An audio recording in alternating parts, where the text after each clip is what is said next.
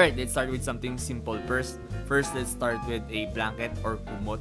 For people who want to improve their audio and their videos, or if you do voiceover, you might want to do it under a blanket or kumot. Alright, let me just grab a blanket, then let's try recording under a blanket. Ding! Alright, let's try this one. This is how I sound outside a blanket. This is how I sound inside a blanket. Let's try again. This is how I sound outside a blanket. This is how I sound inside a blanket.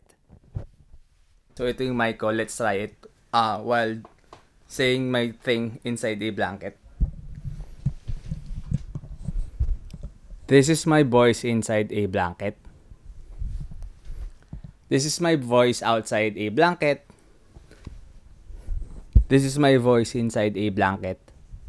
I'm not really sure kung ano talaga yung difference doon, but based on the theory, the idea that they said behind it is that pagka nagre-record ka under a blanket, yung voice mo will be less echoey kasi ina-absorb ng blanket yung mga echoes ng voice mo.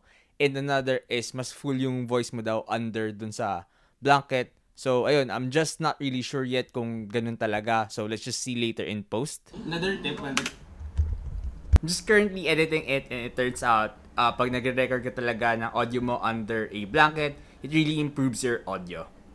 Another tip when recording a video is to turn off yung mga appliances nyo that generates noise, like yung electric fan like this, yung TV behind this, and yung aircon. And see the difference pagka wala nang ibang appliances that generates noise. See how clean yung sound mo. The next thing that I wanted to talk about is Windows, not the application, not the software, but Windows as in Ventana. This is very basic kasi you want as much light as possible when you're recording your YouTube video or a vlog. So gusto mo malapit ka sa source of light mo, which is yung window. And wala namang gustong manood ng video na hindi mo nakikita yung pinapanood mo, diba? So I guess that's just a basic idea behind why you want to record yung videos mo, yung YouTube videos mo, yung vlogs mo near a window. So this time, let me show you a comparison of videos. So dito sa screen na to, this is my phone. And for this one, this is yung bigger camera ko.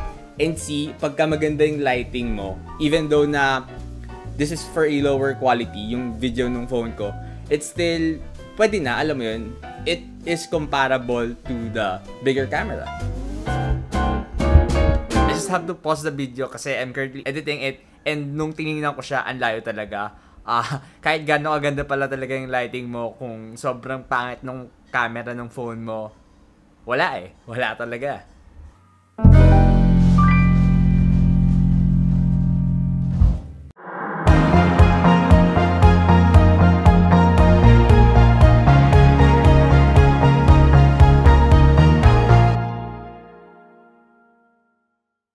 Okay, my next tip to improve your YouTube videos is to add a sprinkle of your personality dun sa videos mo. So for this example, let us look at my older videos. All you could see is just my face in a very dark background. It's kinda boring, to be honest. So what you can do is frame your shot a bit better by including things that define you. For example, these cameras. So itong mga camera to, naka-display to doon, but originally nakatambak lang to dito sa bahay namin. And to add parang flavor dun sa video ko, to add my personality dun sa mga videos ko, I put it in the frame para kasama siya. So I put it here. Tapos yung drones ko. So ayun, by putting yung mga things na nagde-define sa akin, things that I'm interested in, it adds personality to my videos. Next tip that I wanted to share is just basically cleanliness. So maintain yung frame mo na malinis, walang mga other things na nagdi-distract sa mga audience mo. So what I suggest is keep your background clean, keep yung frame mo clean, and yung focus ng audience mo is on you. So I guess if clean yung frame mo, clean yung background mo, clean yung video mo, para yung audience mo can focus on you.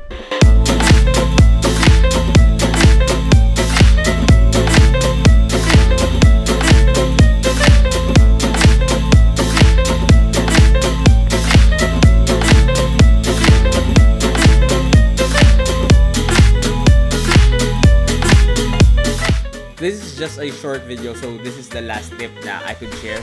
It's about creativity. So let me just show you yung in-add ko dun sa background ko, which I think includes yung creativity part ko. So basically what I just did is I just add light. So as you can see dito sa background ko, this is just LED strips. Then doon naman, that's an empty mayonnaise jar na nilagyan ko lang ng fairy light sa loob. Then doon, it's just light. So alam mo yun, yung parang just place things that you could mesh up na pag pinagsama-sama mo could make your video, your background, your frame a little bit more interesting than the usual.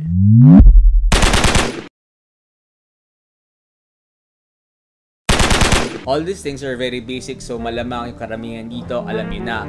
But I hope it still adds value to you, so parang reminder na lang siguro sa inyo. If you have idea, just the same as this or related dito sa video na to, kindly share it in the comment section down below. And if you appreciate this video, please subscribe to this channel. I also have a podcast link down below. And ayun, see you in the next video.